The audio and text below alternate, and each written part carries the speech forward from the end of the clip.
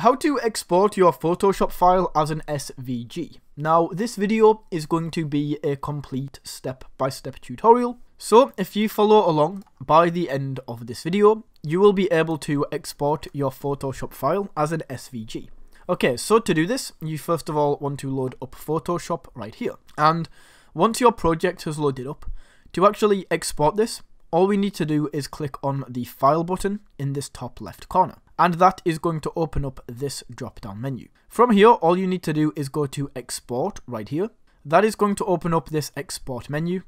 So just click here where it says Export As. And then we can go ahead and choose how we export this. So for the format, we want to change this to SVG. And then we can hit Export. This might take a few seconds to load, just give it time, export. And now, what you will notice is once this actually saves, if I go into this and properties, you can see that this is an SVG file. And that is how you can export your Photoshop file as an SVG.